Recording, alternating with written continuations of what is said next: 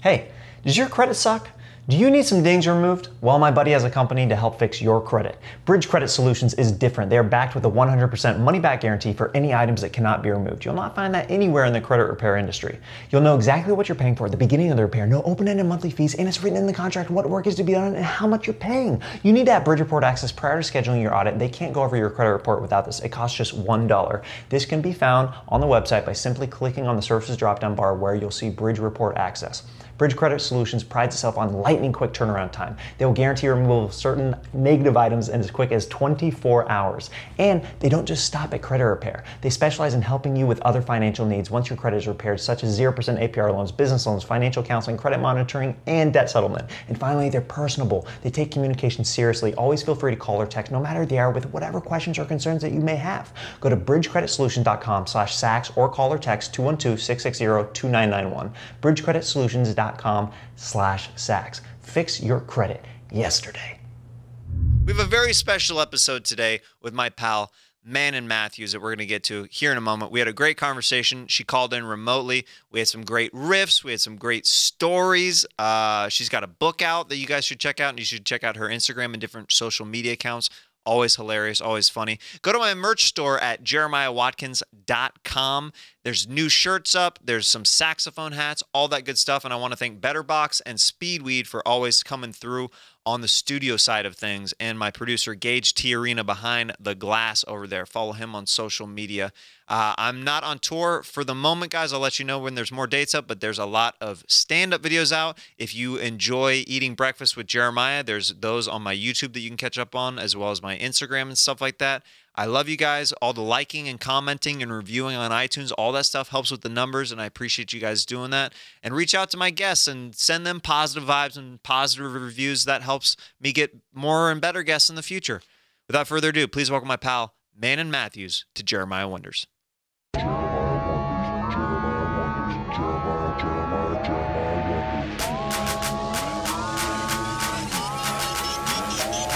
I have to drink coffee, but when I drink too much, I don't even know if it affects me anymore. Anyway, we can talk about it on the show. Save it. Save it for the show. We gotta save this for the show. We got to start with this coffee talk. We have Manon Mathews on the show right here, right now on Jeremiah Wonders. I'm very glad that you were able to join me remotely today. How the heck are you doing, pal? I'm good. I woke up with a temperature. I know I wasn't going to bring it up, but you mentioned it, so let's talk about it. Yeah, you're going to come in person. Yeah. Yeah, I really want to be there in person because I want to be around another human being, especially like a newer energy. Like I love that stuff, but I also want to be considerate of your health. No, I do appreciate that. I mean, like I was bummed when I read your message, but I was also like, this is pretty thoughtful and considerate that she gave me a heads up that you didn't try to power through. You know what I mean? So. Yeah, normally I would. But under the circumstances of the pandemic, I was like, there is a chance that I could have caught, you know what I mean? Like I have to be so much more aware, and I probably don't have it or anything like that, but I did spend the whole night sweating it out. Yeah, so it's probably come and gone. It's a whole new meaning to the term viral comedian now when we're doing these weird podcasts and stuff. So. Hey, we're getting started on this thing. Let's do this. Well, thank you for having me. Of course. I was actually I was doing a little bit of my research on you. I try to do that for my guests and friends that I don't know stuff about sometimes. And I actually was not aware that you recently put out a book. Yeah, I wrote a book. That's so cool. Thank you. It's called Funny How It Works Out. And it's about my life and social media and growing up and addiction and heartbreak because I was married and now I'm getting divorced all within a year. And that's kind of what propelled the writing of the book that I started writing this year. How long were you two together before things started to get a little shaky? Well, I didn't know they were shaky. So I was completely like, oh, we're not okay. Oh, okay. But we met in 2017, got engaged after 4 months, got married And then a month after the wedding, I was revealed some information that I was married to a pathological liar and perhaps psychopath. Oh, wow. Okay, And yeah. I don't use these worms, these worms. I don't use these worms slightly. I don't use them easily, slightly, any of that. I don't use worms very often, but for here on the show today, yes. Yeah, it was just such it was the biggest thing that had ever happened to me, the biggest blind side, the biggest flip. Like, when you know your reality and then all of a sudden everything feels completely flipped and my whole body just like was confused. It would be like if someone just told you, "Hey, I hate to be rude about like this is sad, but like what went through my mind when they were telling me this is like, oh my God, the people closest to me have all died." Like what that would feel like. Yeah. Was just completely shattered of Sure. reality. It was bizarre. Anyway, that was like a year. That was a year ago. A year ago. So I'm sure this last year has just been kind of like a lot of reflection and healing and just trying to get over that, because that's a big life event. You think, your life is headed in a certain direction, especially when you're committing to somebody like marriage. And then, you find stuff out about that other person that's not exactly where it was. And then you kind of, I'm sure, start getting in your head and reevaluating a lot of things within your life. Yeah, and reevaluating a lot of things about myself and where, my part, because what didn't I see? And it's not like, there's a cliche of when a girl's dating a guy and everyone around her's like, dude, no, he's bad news. And she's like, just shut up. I'm going to do it anyway. This was like not that. This was everybody was obsessed with him and was like, you met your perfect match. He loves you. Can just see it and like just reinforce. The wedding was beautiful. There was no part of me that was like, I know what's coming. It was like, yeah, there wasn't any that's why it was such a hard clues hit. Or anything that like would occasionally catch you off guard. It was just like a straight like blow, like where's this even coming from kind of thing. Yeah, absolutely. So it's definitely been a year of healing and growing and looking at, and obviously writing my book, which I'm really glad that, I hate to say that, I wouldn't wish this upon anybody, but what it's done is opened up a new space in me that is more vulnerable and compassionate and understanding of this type of thing that wasn't really on my radar before. I would hear women be like, or people be like, oh, he cheated or had an affair. And it would kind of go over my head a little bit. And I wasn't really that compassionate because I couldn't really relate, I guess. And now I have a whole new way to relate to people. And the more I'm talking about it, the more other people are identifying and feeling connected. And it's wonderful. It's actually been a huge, beautiful experience.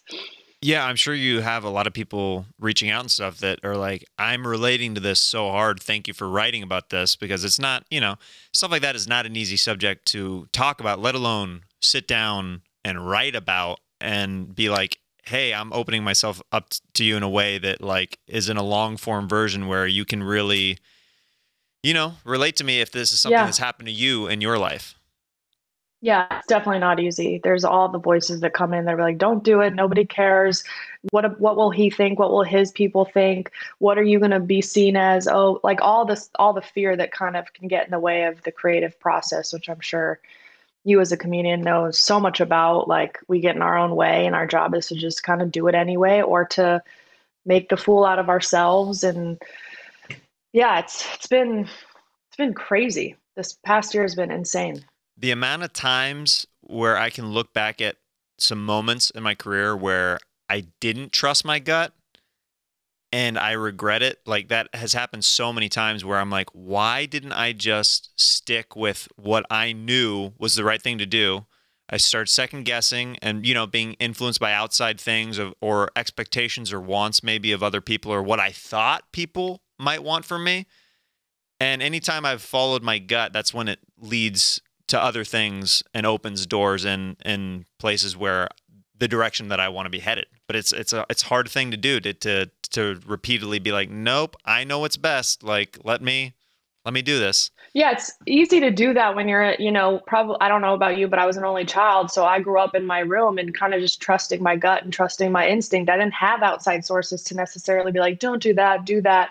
I mean, of course, I had parents who were basically just like, you're great and whatever. But as we get older and as especially going up on stage, it's really hard not to listen to where the laughs are and take other people's opinions and projections and other comedians, advice and stuff. But that is exactly what I feel like this journey has been this last year for me. I don't necessarily write a ton of this in the book. What I write in the book is basically like, may I not close my heart because of another man's pain? Because a lot of women will generalize and they'll be like, oh, well, see, I cheated. All men are cheaters. And then they never go back out there again. And they never allow themselves to feel that love again. And that's the biggest shame of it all. And so that's what I write about. But for me personally, the biggest lesson was to follow my gut, like listen. And now that in hindsight, I can look back, I didn't set boundaries here. I did kind of invite him into my life too easily. And when that felt weird to me, I didn't confront him with that. Like I can in hindsight see the places that I didn't follow my gut. And so, it's a huge lesson for me as well, not just him. Jeremiah Wonders is brought to you by Talkspace.com. Change is constant, and these days there's something new and unprecedented to grapple with every single day. It's a lot. You got to talk it out with someone. And Talkspace is on a mission to make therapy affordable and accessible for us all. Even I've been to couples therapy with my wife, and I got to say, it is extremely worthwhile. Therapy should not have a stigma behind it. It works, and Talkspace is what we all need right now. Online therapy. They'll match you with a licensed therapist who you can reach out to 24/7. That's right, whenever something's on your mind, you can text them, get daily responses 5 days a week. And there are other benefits to online therapy. It's affordable. Talkspace is a fraction of the cost of in-person therapy. 1 month on Talkspace costs about the same as a single in-person appointment. And once you're in their network, you will have access to thousands of therapists. They have experience treating a range of issues: depression, anxiety, substance abuse, relationships, food, and more. We all need someone to talk to, and Talkspace wants to give us the license support we deserve at a price we can afford.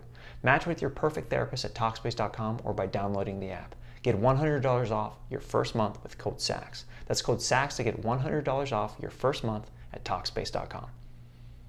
2020 has been an interesting year for all of us.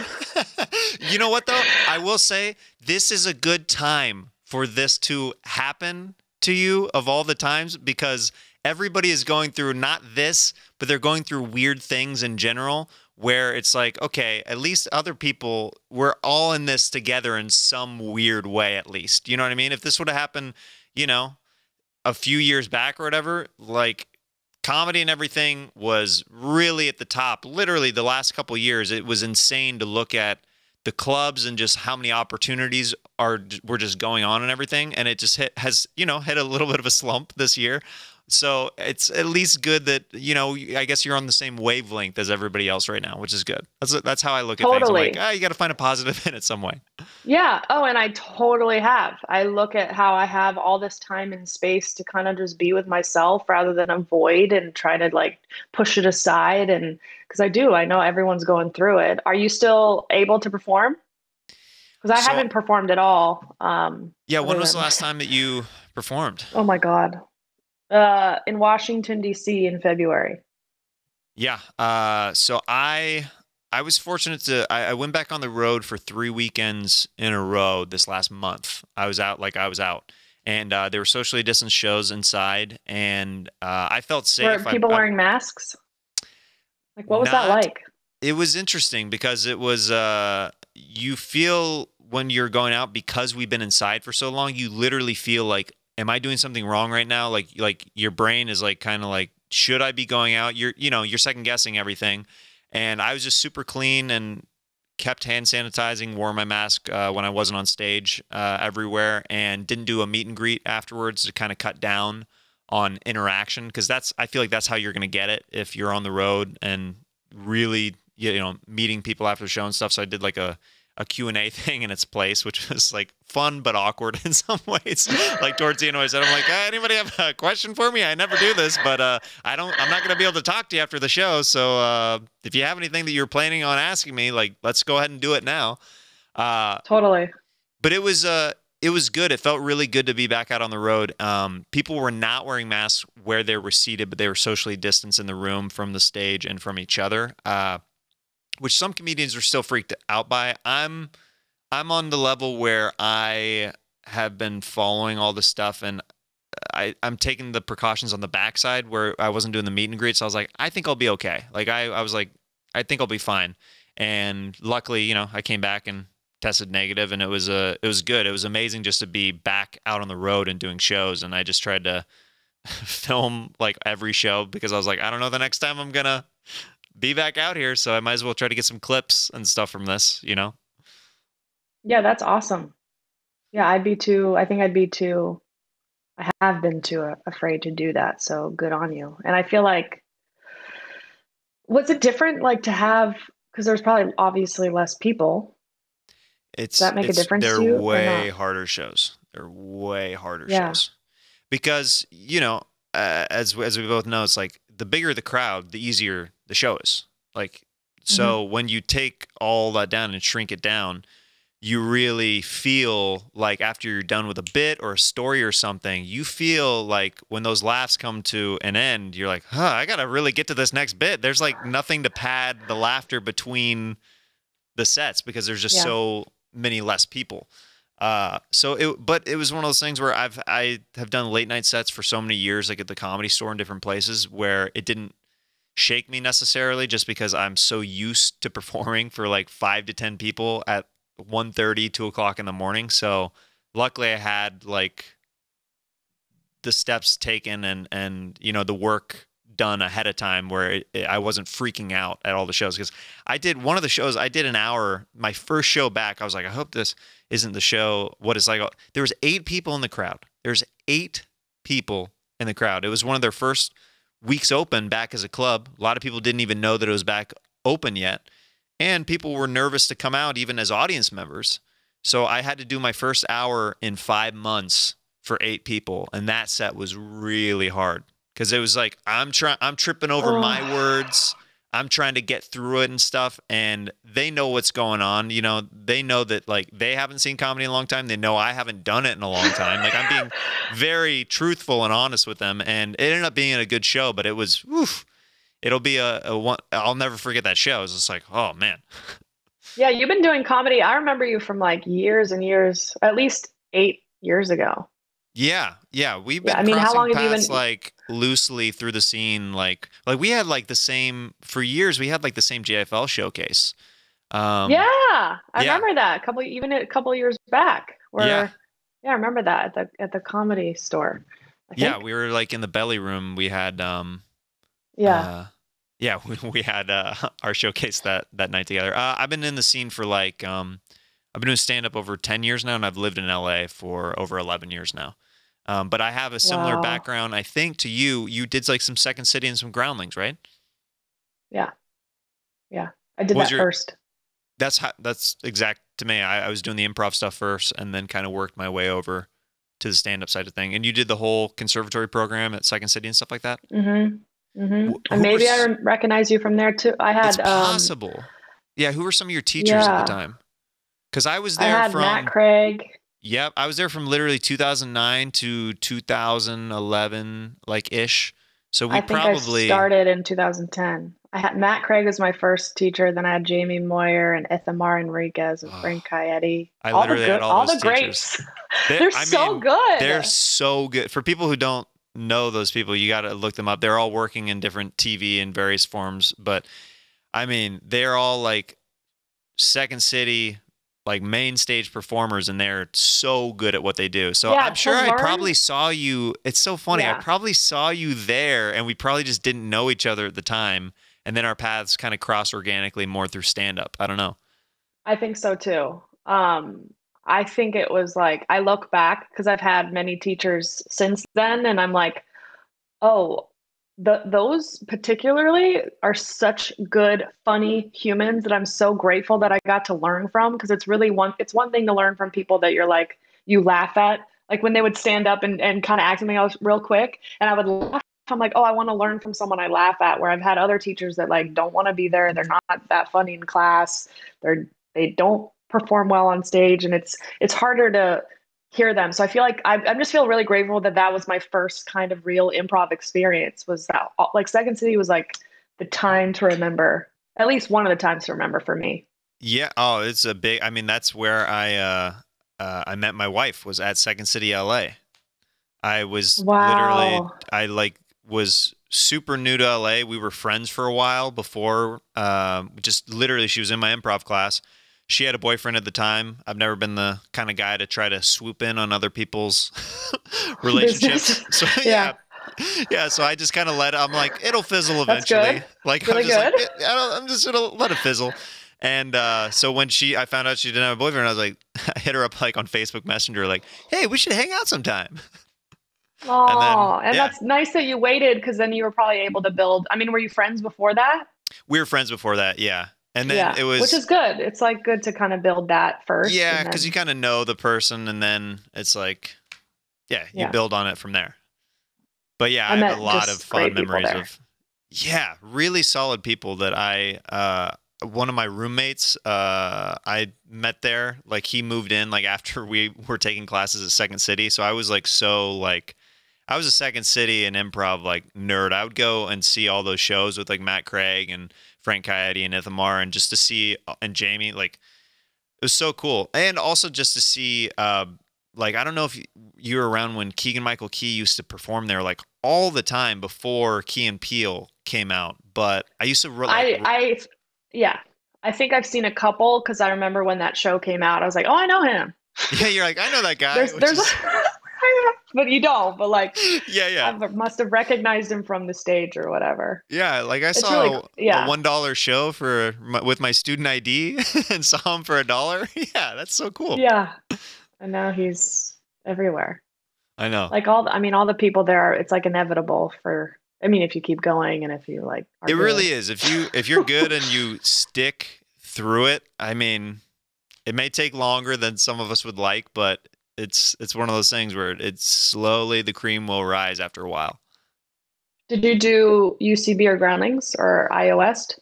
I did Groundlings. I did tons of shows at IO West, and it's so funny. I inherited multiple shows at IO West because they thought, because I hung out there and did so many shows, they literally thought that I was a student who took classes there, so they kept giving me my own show. They literally were like, "Oh, well, this guy takes classes." They never found out that I didn't take classes, and they kept Oh giving my me God. new hours. They're like, "Yeah, Jeremiah, yeah, we'll give him a show." It's like he's always around. So just you or like a group? Me and a couple buddies, we had like I was on a couple different improv teams, and we kept being given blocks of time where they're like, hey, That's so does funny. Jeremiah want to take this over? Or does Jeremiah and Justin want to take this hour over? And I ran stand-up shows there and improv shows there for years, and we'd Oh book my improv God. teams, we'd book stand-ups, and that's how I cut my teeth. Like those were some of the first early longer sets I'd do. I'd do like 15, 20 minutes of stand-up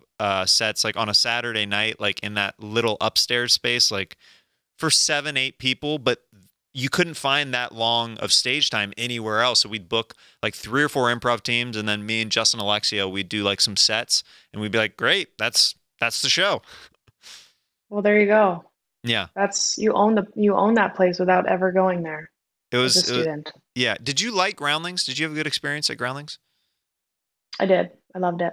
It was after Second City, and I love doing characters, and so I felt like it was yeah. And I liked the teachers more at Second City, but I did Mhm. not like the teachers at Ground. There was one teacher that I didn't love at Groundlings for. I'm not going to say which class, but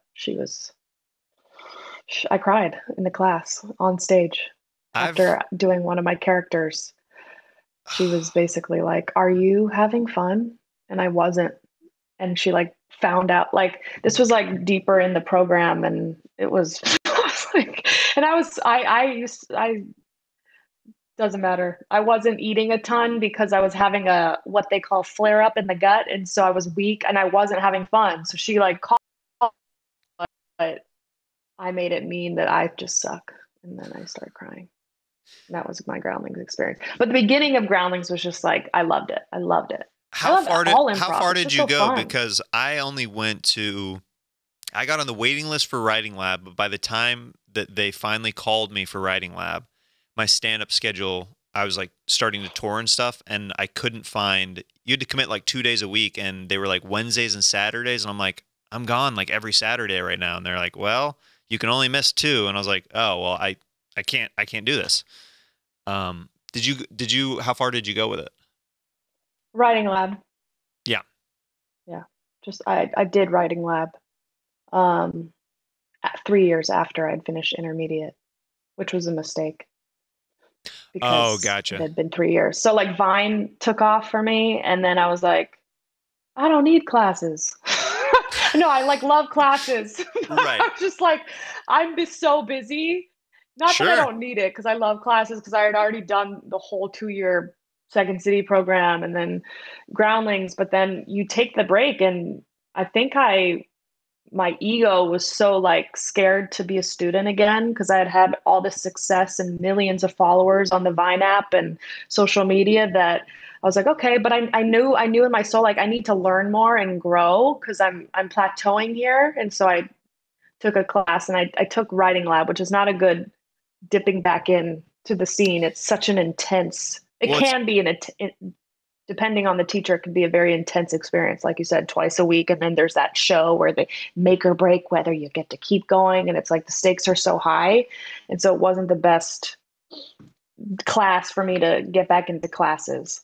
Yeah, it's highly, highly competitive for people who are kind of tuning into this, that are wondering, like, basically how I kind of compare it is like, if you can make it through Groundlings, you know, a lot of those people, that's where, if you don't know, they scout for Saturday Night Live and different sketch shows and stuff like that.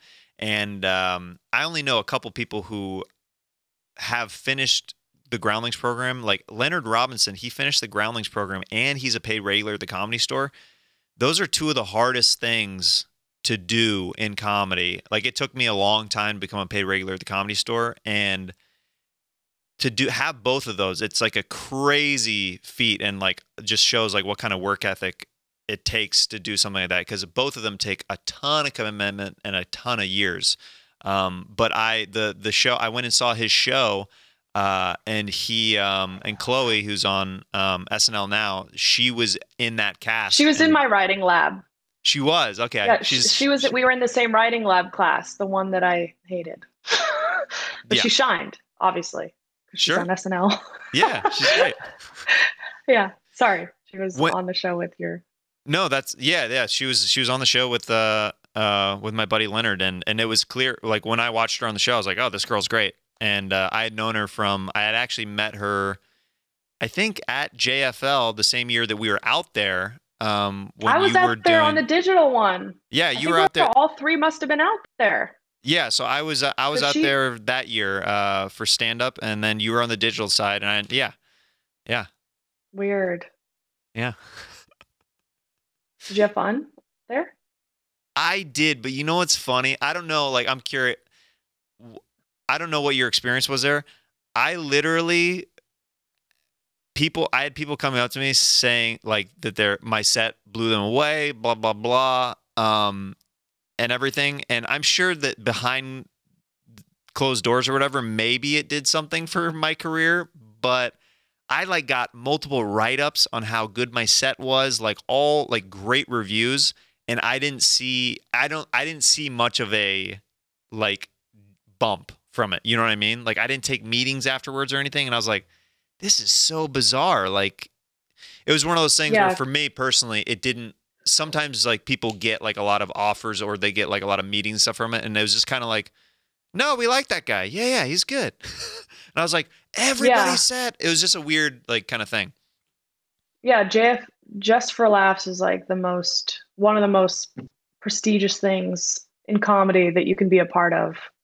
For those I'm sure people know that because they're listening to your podcast, but yeah, I had a similar experience where it was just like, I stood out from the other. We got to like come on stage, and because I do stand up too, like a lot of the digital creators are like, I've never been on stage, and so I came out there like dancing and like, what's up? All right, I also own the stage, not just the digital platforms. Yeah. And so people were like I mean, I had a swarm around me after. They were like, we're from Snapchat. We'd like to talk about this agency. Like, I was just like, oh, everything's just as it should be. I finally am going to make it. And then, and I'm like, wait, nothing happened. What the hell? Okay, Yeah, I guess that was a cool experience. Yeah, it was a great experience for sure. Yeah, I don't know. It was a good ego boost to be like, I was part of, I mean, it would have been better for me. It's a fun little accolade to be like, but you know what's funny though is like what's so funny about those festivals is like now like you know your career is continuing to take off all and more all the time. It's one of those things where let's say you do like a huge movie or something, they're gonna be like Manon Mathews, JFL, you know, alumnus. Like they love like claiming it after, and you're like, well, not a whole lot happened while I was there. Yeah, this has nothing to do with you guys, but thanks for taking the credit. Totally. Yeah, or maybe I don't know. Maybe it's linked. I don't know. Maybe people. Yeah, maybe they look stuff at that behind. And they go, oh, well, okay. Maybe it's, we never know what's going on. We never know if somebody saw us like years ago and they're like my agent and manager who I'm working with now. They literally mentioned shows to me from like 5 or 6 years ago, and they're like, we've been watching you for a while. I'm like, what? There was people there? You know what I mean? Like, you just don't know. Yeah, totally. I get it. You, especially online, digitally, like you never know. You don't know who's viewing your stuff. Yeah. At all. Yeah. Anybody can be watching. That's right there. I just recently downloaded an unfollow or remove app because I'm trying to remove ghost followers. Oh, you know anything about this? No, but that's really interesting. Yeah, because it messages. I've lost the ability to speak during this whole lockdown because I don't talk to anybody. It's okay. I forgot how words are supposed to come out. We're putting the training wheels back on. You know, it's the sky's on fire today. Things are good. Yeah, it messes with the engagement when you have like a high following, but like, you know, a bunch of them are just not active, or ghost followers, I think means people that like bot accounts and stuff robots. Like that. Yeah. Which happens. Like if you look at like any of the people that have millions, you can usually just cut it in half, and that's actually how much they have. Because they're like, I thought this app was going to magically take away 100,000 followers of just like because I want my engagement to skyrocket or to get better at least. But it actually just took not bots, but real people that were following me. And now I go to their pages and they're not following me. I'm like, oh, geez. So this app did not work. It just had regular people unfollowed. Now I feel so weird to be like, hey, I know that you were following me, but you're not anymore. That's not your fault. That's my fault. Yeah, seriously. It's been a weird 24 hours. Yeah, that's weird because I mean, I notice like on my stuff, like, I have like a little bit of a following, but it's like the numbers don't match up. The likes don't match up with, it's just weird. Like how, and then I'll like, and I don't know what this is. I have a couple gay buddies who they've got really not a ton of followers, but their engagement is like 90%. Do you know what I mean? Like it's like crazy. And I don't know if that's just more of like a supportive community to people who are following. Like I have no idea. Like maybe, maybe people are tired of these straight white males in comedy. I think they are. I've heard that we're not very popular anymore. I don't know what's going on. Yeah, I mean, do you write back to your people? Yeah, I'm good about commenting and stuff like that, like replying. Like, oh, it could be the algorithm. Yeah. Like once you even search a person, then they're always going to kind of go to the top of your feed, I think, and so maybe those gay people are very heavily searching. Liked even just one time. Huh. Even if, I don't know, and that community, I'm sure, is way more supportive than the comedy community. Than the comedy community. The least supportive. You got what show? What show? Oh, that's cool. Great. Manon, congratulations. I'm really happy for you. No, that must feel really good. How long have you been in the game? How long? Oh. Yeah, how long? Who did you... I have this character named Becca that I do that is a It's a bachelorette who is basically always the bridesmaid, never the bride. And she's like, "You're how long did you two know each other? Wow, that's so good for you. I'm sure it's gonna happen for me someday. Yeah, totally. It's fine. Yeah. I'll spend $200 on on another bridesmaid dress. And another one, sure. I'm just happy to be here. Which is so everyone inside all the time. Pretty much. I mean, really, we can just acknowledge the truth.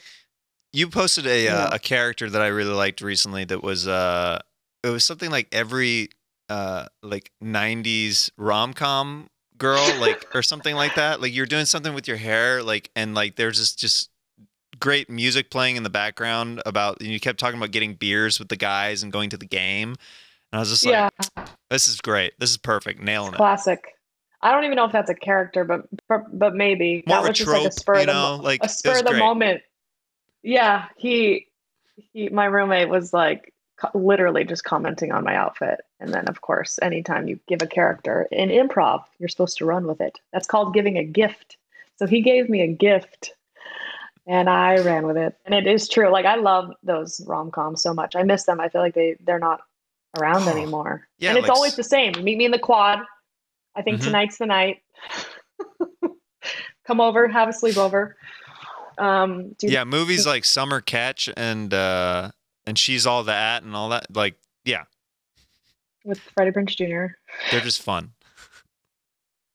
They are still together, Freddie Prinze Jr. and Sarah Michelle Gellar. She really? Was a big good heavy for hitter. I'm so happy. No, it's they have good. yet to break up. Cool. Yeah. Or the reverse, where you have to hide how happy you are because someone's broken up or whatever. Oh, they lost their job. Oh no. Oh, that's horrible. Really? I can't even. Oh, so you don't So you don't have a 401k anymore? Really? It's horrible. Okay. That's the worst.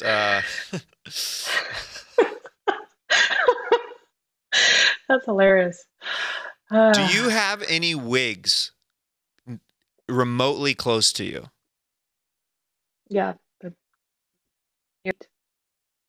We're gonna do this next segment. I love doing this segment when I have guests on who are comfortable doing characters and stuff. We're gonna do this segment called Wig. Okay. Let's see. You look like you could either be. You could have a good job, or you could be a complete slacker. I'm not sure with this hairstyle that you have what exactly your character is yet. What are you thinking you look like? I think I do have a good job. Okay, you have a good job. Okay, cool. I think that I am the boss's son of a successful company that you work at, and I'm trying to come in, and the boss really wants us to end up together. You clearly don't like me, but you're also trying to get ahead in the business and try to make a good impression on the boss. So you're having to tolerate conversation with me. Mm-hmm. Right.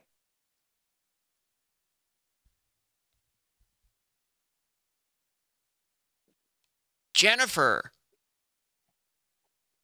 Yes. Hey. Hi, Max. Hey, you look good. Good to see you. Oh, yeah. Thank you. Thank you. You look, so what are you doing here? I just came by to see my dad real quick. And, you know, I was just picking up some product. Products, yes. I did deliver the products with the lobby, so they should be down there. And your dad's busy until lunch. So, you know, it's 9:30. Yes, I don't think you want to wait around for 3 hours. No, but do you maybe you can take a break? We can go get like some breakfast or something. What do you think? That is so sweet.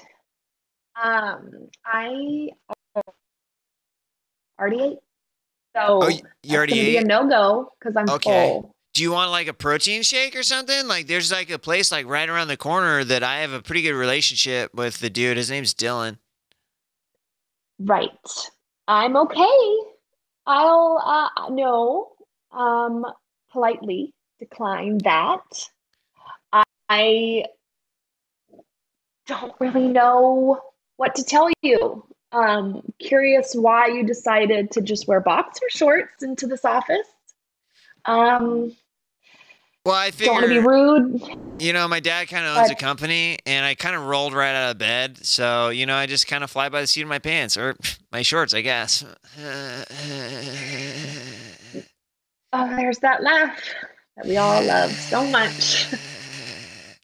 Yep, I can smell the coffee that you had. Hey, Must have been a second ago. do you have Netflix, Jennifer?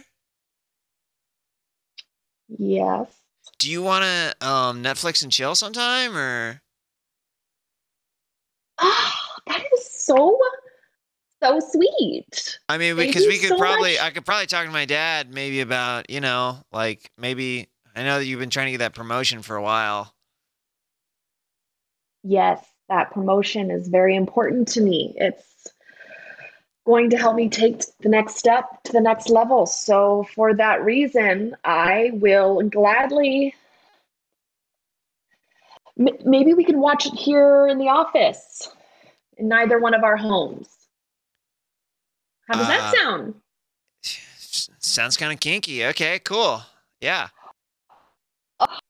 Right. I think broad daylight. If you can get here at 6 a.m. before my Whoa, 8 6 o'clock a.m. work. before people get here. Okay, I know what you're saying. I'm picking up on what you're leaving behind. Well, yes, there will be. There'll. That laugh, really love it. Love that laugh. There will be the people that the custodian. There will be people present, just not. Whoa, you like people to watch. Okay, cool. Yeah. Yeah, watch party. I get it. Watch, yeah. So we'll watch a cartoon, something light, something PG. Are you trying to tell me you want kids?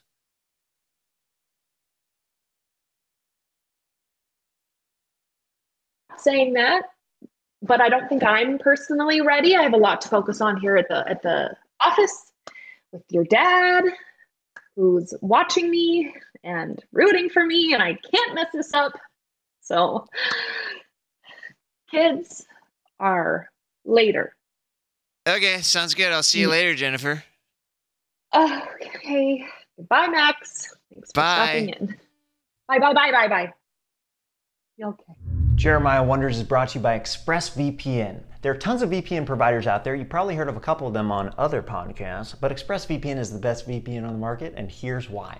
ExpressVPN doesn't log your data. Lots of really cheap or free VPNs make money by selling your data to ad companies. ExpressVPN developed a technology called Trusted Server that makes it impossible for their servers to log any of your info. Nice.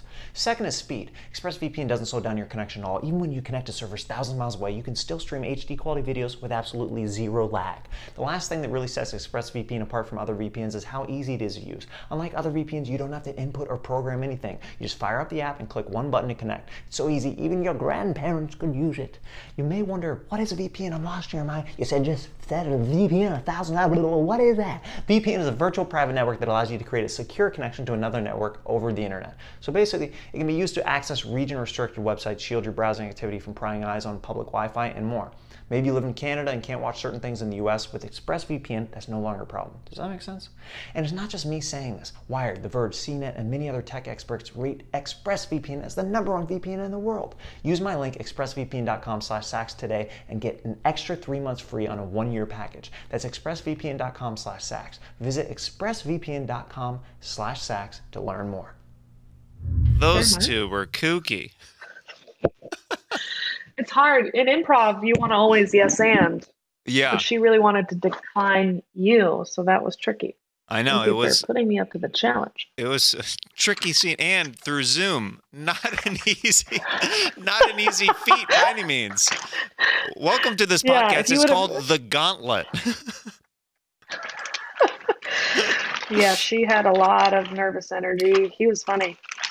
You did Good old now. Max. You do an impression of somebody that I really like. That I actually remember you doing in your JFL showcase audition. Yeah. You do a Kristen Stewart that is fantastic. Thanks. I don't know how to respond to that, but what are you folding? All right, 1 second, Kristen. Okay. What? Are you Batman? Hey, it's me, Robert Pattinson. Oh, yeah. Thanks for It's me, Robert stopping Pattinson. by. I'm the new Batman, and you're Kristen Stewart.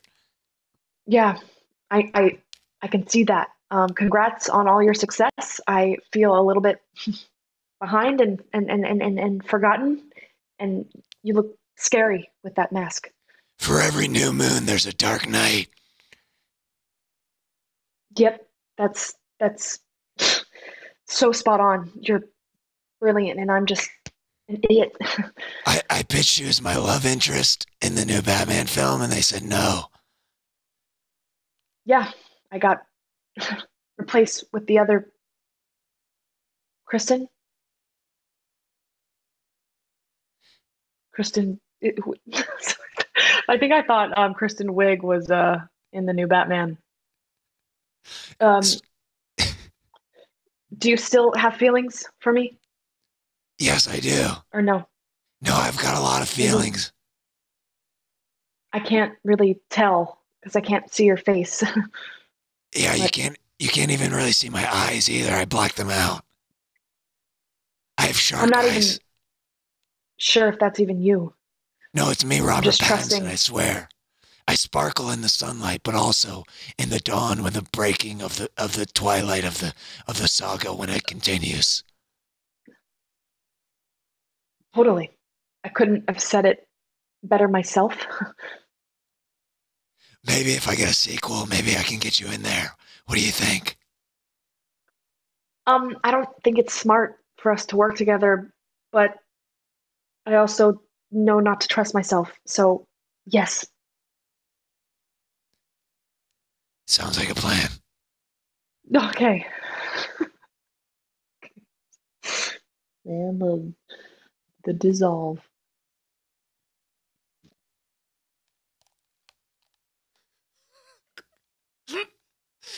When I do these podcasts with friends and I'm putting on wigs or whatever, I literally feel sometimes like I'm slowly losing my mind and it's being filmed like while it's happening. I get that. Especially when it's this. You're like, I was just a part of that. I'm feeling exactly what you just said. I did not choose it, but I participated. See, I just appreciate friends being honest like that. Like, listen, that wasn't the card that I was hoping for, but it was the card that I happened to draw today. Okay? Like life. You just Like have to life. take what comes. I want to ask a couple questions with this segment called Fanning Out. Fanning out. Questions from fans. I have a couple questions for you, and then we'll round it out with sax talk. But a nice big old bow on this podcast. This is an interesting question. This comes from Not Even Jeff on Instagram. After gaining fame and relevancy from Vine and then it abruptly ending, was there any difficulty transitioning out of a social media-based career, or did it open up more doors so you had more of a cushion to fall back on? It was heartbreaking. It was horrible. I didn't really feel it until a year later, and I definitely had trouble getting the same amount of views on my videos. I went from 3 million to, I'm still at like 600 something thousand on Instagram. So it was really rough. And I don't think it like set in until a year later when I was like, oh, this is really hard to get views on my videos. Mm-hmm. Luckily I had a few viral videos on Facebook. And so, that's doing well on TikTok now. And that has like rekindled the love of like filming on the spot and posting on the spot. I mean, it opened up the avenue for longer form stuff for sure, which is essentially what I wanted to kind of get into. So it's kind of good and bad. Yeah. I was looking some stuff up on you, and around 2016, you actually did a film with your dad that he directed. Is that correct? Mm-hmm. And it was kind of cool He to wrote see. and directed. That's so cool. He wrote and directed, and his daughter starred in his film. Like that's just a cool story in general. Like did that happen? And also I was watching the trailer, and it's a lot of other social media people that we know, Rydun and like Brandon Cavillo and some other guys, right? Mm-hmm. And Vincent Marcus John, Sonny Mabry. I think that's it, of the Viners. Yeah, we had made that. My dad had come up with like a short film idea to just kind of help my acting career along, to kind of participate and go, let's get some footage of you. This was before Vine. And then, so when Vine took off, he was like, screw this, let's turn it into a feature and have all the Viners in it, and then people will watch it. And unfortunately, Vine died by the time the movie came out. Oh. So our precious idea of, I mean, that was partly, I don't want to say our fault, because I wasn't in I was only literally acting in it. The editing, it all took too long. And I mean, yeah, so just movie business in general, like all that stuff takes always longer than anybody thinks. Like even like when I shoot like a music video or certain sketches, like it always takes longer to edit and put together than I'd like it to. Yeah, totally. Oh, absolutely. And so that was kind of we hoped for this thing, kind of got this thing. It's still sweet. It's been on Netflix a few years in a row, which is wonderful. I'll literally, still get recognized from Holiday Breakup. And I'm like, you don't know me from the internet? You know me from that? All right. They're like, we love it. I mean, there's some people that really love it. It's a really sweet film. It's also like, for my ego, it's like, that was 5 years ago. I'm a way better actress now. But I don't even know if that's true. But yeah, those are some of the bigger other things that I was able to kind of to do, get back into auditioning. When Vine kind of dipped, other doors opened. I'd moved to and from New York. I lived in New York for 2 years and then came back. Was that a hard transition to go back and forth like that? No, I loved it. I'm born and raised here, so I'm very aware of here, and I just started feeling a little bit stagnant and like sure. I needed that kind of shift to like get uncomfortable. I started feeling too comfortable. I don't like feeling that way. Yeah, I mean, I'm from Kansas. And so when I moved to New York, I get that. Oh, what part? Kansas City, Overland Park, Olathe. Yeah, that's where my mother's from. Oh, really? So I have I have family out there. Yeah. What part of Kansas City is she from? Oh, Olathe. Olathe? That's literally where my mom lives mom's, currently. That's where my half sister lives, is Olathe, Kansas. And I think my mom, when she says Kansas City. Oh, literally both of those places. Heck yeah. That's so awesome. I visit there all the time. Not all the time, like once a year. Do you get barbecue when you go back? Yeah, sometimes. What's your spot it's good back barbecue. there? Oh, I don't even know the name of it. I shut my brain off and I just fall. I'm not leading. I lose. Go. I don't. Yeah, I just right. go. You're like, I'm chilling out. I don't want to take that in right now. You guide me to wherever. I'm sure. Yeah. I'd be curious what your family's barbecue of choice is the next time. What is it? You have to let me know. For me, it's this place called Kansas City Joe's. Another big one is Gates there. Kansas City Joe's I've been to. So good. Yeah. Because I was like, maybe if he names it, I'll know it. Second one, I'm not so sure. But Yeah, that's like more on the Missouri side is Gates. But yeah. Yeah, my uncle and my grandpa live in Missouri. Okay. Well, I guess that's Kansas City, but like not in Kansas City. More on the Missouri side. Somewhere. Yeah. Nice. Heck yeah. At Zerv Vrez on Instagram, what's the first song that made you want to listen to an entire artist's discography? What's a discography? Like their full album, like their all their work. basically like maybe an album or like all of their albums? Like, have you So heard what was like the a question song? again? So basically, if you heard a song, like what was the first song that made you want to listen to an entire artist's discography? So was there a song that you maybe heard once that you're like, oh, I have to know way more about this artist now? Like, and if you Yeah. happen to remember that song. Because for me, Uh, when I read this, mine is Knights of Sidonia by Muse. I remember exactly where I was when I heard that song. I was literally on the way to school, like when I was like on the football team and like exercising a lot. Like I heard it on the way to school, and I'd never heard music like that in my life. Like there was just like heavy instrumental rock like that, like with like epic like falsetto and stuff like that. I was like, what is this? And then like I couldn't find the name for like a week, because back in the day, like you'd have to kind of wait a little bit longer to like find out like when they'd say it on the radio, rather than just like put your phone up to it and just be like, oh, okay, this is what it is. yeah. I have 3 answers for 3 generations. The first generation would be NSYNC. I heard I Want You Back because someone was doing it in a talent show and the song blew me away. And then I listened to that album forever. So I was like, Yes. I was young. The second one in high school, I think it was Panic at the Disco.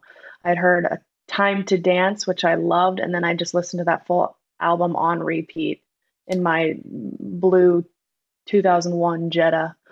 And then in my from 20s to 30s, I would say I really liked Ray LaMontagne, like a lot, and probably Jason Mraz in my high school years as well. Mr. A to Z, I loved.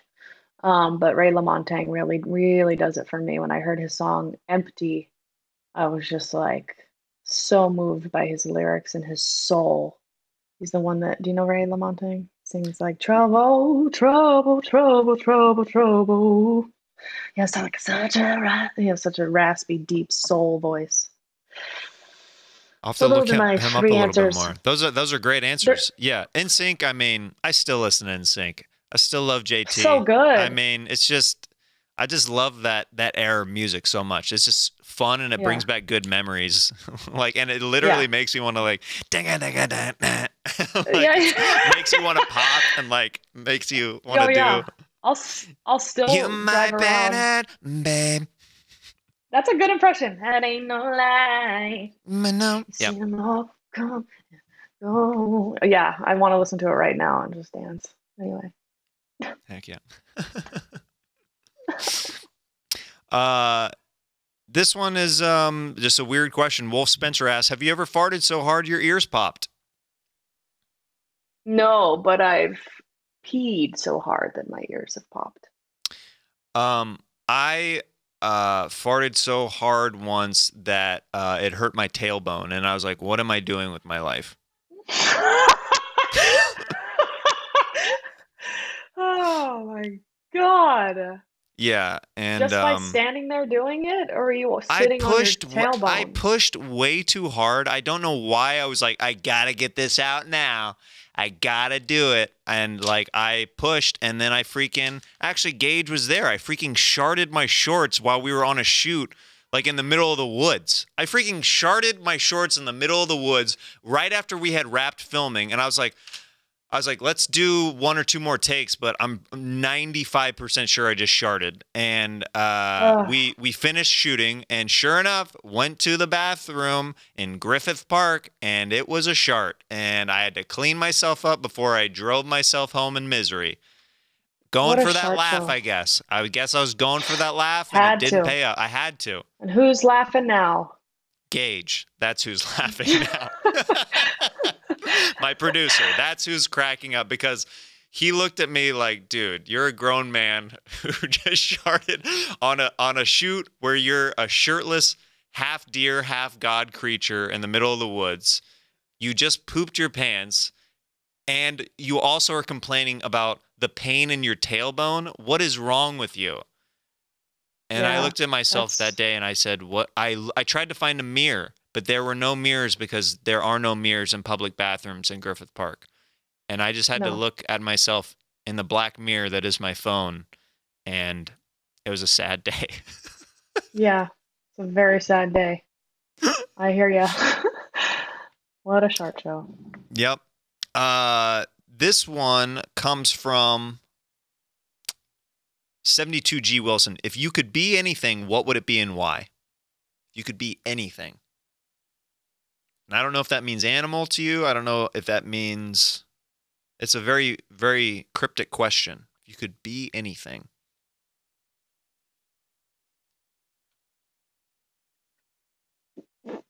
I would be air, so I could clean myself and cleanse myself quickly so the people could breathe better. Wow, I like that. Last question. This comes from Epic Good. Are you happy? I found an Instagram account that the guy just asks people, are you happy? Their answers are eye-opening. 78% of the time, I'm happy. Yeah, I can't generally be like, yes. Yeah. It's always changing, like air. How do you get yourself out of... I see what you did there. I saw you sneak that in. How do you get yourself out of your negative space? Because I have a couple, I guess, tricks that I do that I'll play on myself sometimes to try to get myself out of certain moods or something like that. Is there anything that you do that you kind of go back to that you're like, okay, this works for me to get my head in a good space? Yeah, generally, if I'm not feeling good, it's because I'm probably being unkind to myself and I don't even know that. So, like, if I'm scrolling through Instagram, it's not necessarily that's bad, but it's what I'm telling myself about that. So, generally, if I start saying like, "Oh, I suck, I'm not good enough," and "See, I'm not doing enough," I have to throw my phone the F away and like literally give myself loving energy and be like, I love and approve of myself. And that always kind of makes me feel good and back to in a more loving state. Also just walking and listening to my favorite song gets me out of like on my feet and out of my head. I can look at nature. It's usually my head that's doing the stuff, not anything else. You know? Next time you go on a walk or a hike, put on some Enya. I'll tell you what. She is a cleanser. Where the road goes, where the day flows, only time. You even put a little bit of that Irish in it. I like that. Is she Irish? Yeah. I had to look it up. I was no idea. I didn't either. And then I guess she's like one of the prides of Ireland, obviously. Is it Ireland or Scotland? Oop, that country's going to be mad. I gotta look different. It up. I know, they're two different. I'm pretty sure it's Ireland. Oh, Jeremiah, you're messing it up. You love Enya. I forget. Gage, can we fact check that real quick? I usually don't ask you to fact check things, but I would look that up. Make sure she's from Ireland and not Scotland. Irish. Yes! Not that there's anything wrong with being Scottish, but I just... Yes, there is. That's the guy that I married. He was Scottish. Oh, then I got a thing or two to say about Scotland, man, and don't even get me started about the Scots. Ah! I actually love Scotland. The place I went to, Edinburgh, that was actually the one place that I would love to go again. I mean, there's so many great places, but Scotland's pretty doped. And so was Ireland. I went to Ireland with my mom. I haven't been to Scotland. I've been to Ireland. And I loved Ireland. But yeah, I hope to make it to Scotland someday.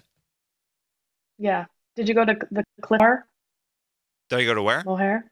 The cliffs of Moher in Ireland? No, I didn't go to the cliffs. Oh my gosh, there's these cliffs. It's the most amazing place in the world.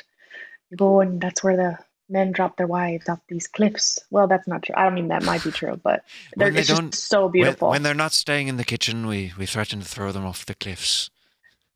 And most we do. When they're not tending to the sheep, we say, off the cliff with you. Off the cliff with your head.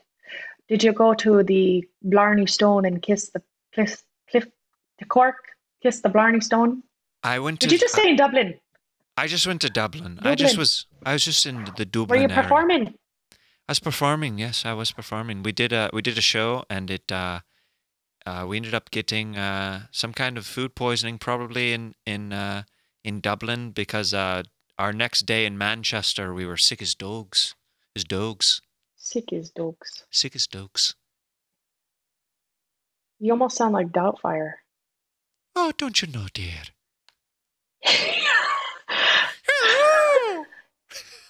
Yeah. Hello.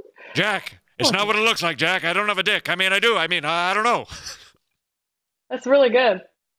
I've only performed one time at IO West, and it was right after Robin. So I was 6 months before he passed, and I randomly did a show there for no reason. It doesn't make any sense why I was there, but I was with 2 other girls, and we were performing and we were waiting backstage, and the team comes off, and Robin's with Frank Coyote. He was there too, and Robin comes off, and he's like, "That was so much fun," and I just grabbed him, and I was like, "I love you," and I hugged him, and I'm like, and we found out that he doesn't ever perform. He just like went in and performed, and it was insane. Like if he would have waited, we would have like. It doesn't make any sense. Other than I was glad to have met my hero before he passed, because that was the worst day of my life. This is literally going to blow your mind right now.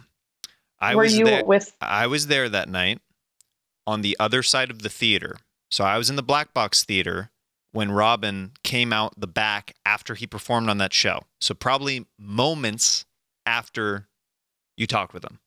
And he came out the back through the alleyway. I just gotten done doing my show upstairs that we were talking about earlier in the show. And I didn't want to ask him for a picture, even though I desperately wanted one. I just wanted a moment with him. And I just asked him, I go, how was it in there? And he got that Robin smile on his face, that smirk, and he goes, "Oh, it was so much fucking fun. I haven't done that in so long. Yeah.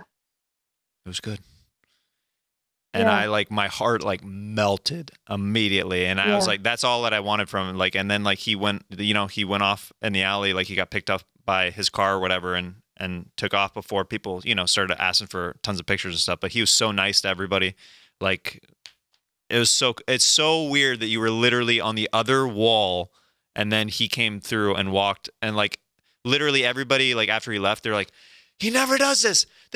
I don't even know the last time that like he's come by." Like he just did a drop-in. He just wanted to do a drop-in that night. Yeah, that's crazy. He just wanted to do a drop-in. And it's even, And you saw him probably also 5 seconds after he saw me. It's crazy how adjacent you and I have been for years and not knowing it either. It's very, very bizarre. Yeah, that is very bizarre. Wow. Yeah, you were there, and I was there, and he was there, and I felt so grateful. That's literally the only time. That's the only time I performed, but I've only like been in that vicinity like a handful of times. And there's he was, little guy, smaller than, in what we think. Yeah, Whatever. you always build them I up think to that's babies. exactly Giants, yeah. Yeah, big-headed giants, and yeah, the same thing. That was so much fun. It was so much fun. Like he like really needed that. Yeah, very cathartic. We're going to close out. This last segment is called Sax Talk. Oh, sex talk. Manon is going to share a story of a sexual encounter. It doesn't matter how innocent or graphic, as long as it's fun. And I'm going to play some sweet, sweet sax underneath to sax it up. So whenever you are ready. How long? So I know when to. It's whatever. It's whatever. It doesn't have to be super long or anything. Okay. Got it. All right. So whenever you're ready, I'll follow you.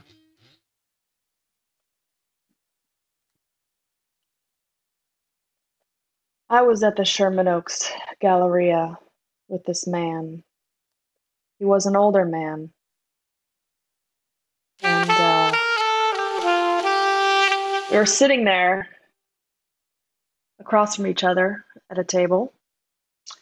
And he told me that I was a bird, like a free bird, because he was older, and I think he didn't want me to think I was going to trap him. Or that he was going to trap me because he was older than me, much bigger than me. He was a Green Beret in the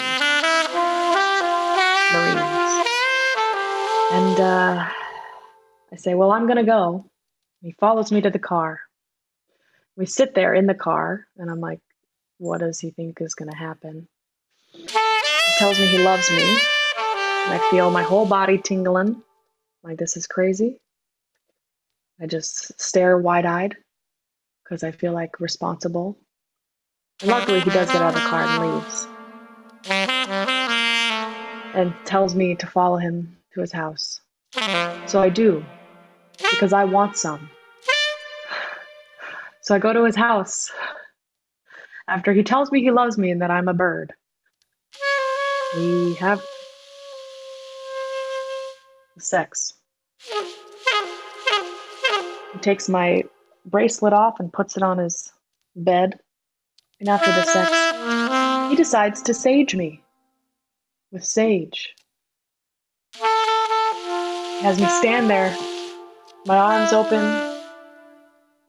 legs spread, and he sages and blesses my body after having sex with him, as if he's cleaning my aura or whatever.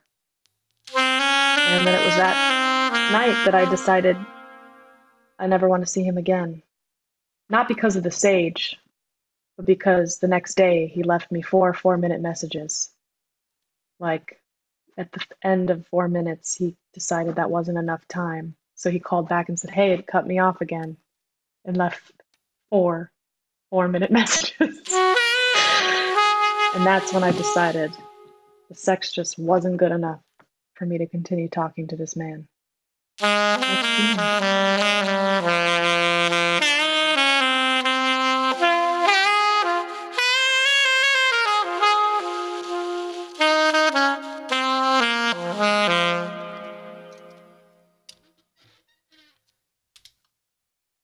Oh, yeah. That's some strong advice for any of you thirsty fellas out there, that even if you had a good night before, don't blow it the next day by not being cool and overplaying your hand. Seriously. And we don't need to hear you say that you love us. We don't need it. Like, don't just like say you love us the day, first week. Just hold off. Just pump the brakes a little bit, right? Just chill, man. Chill. Hey, chill. I came, you came, we all came. It's cool, man. Doesn't need to be more than that, buddy. Listen, you got your rocks off, I got mine off, all right? I'm chill. Don't worry about it. You don't have to text me. You don't have to call me the next day. I'm a grown woman. I can handle myself. Absolutely. But if 3 days have gone by and you haven't, then that's a no-no. Make sure you at least get in that 3-day window. We will hunt you down and kill you like a carcass on the side of the road. Yes, we will. Absolutely. Well, man, and thank you so much for doing this podcast. I know it was strange at times, to say the least. And I ask a lot of my guests, and I appreciate you, yes-anding everything I threw at you today. And is there anything that you want to plug or anything that you're excited about coming up? Yeah, definitely, if you're interested in any of those things that we talked about, definitely get my book, Funny How It Works Out. I have a podcast, a newer podcast called Serious But Funny, and go have a listen. And if you want to follow and laugh, you can find me at TikTok, Instagram, and Facebook at Manon Mathews. 1 N, 1 T.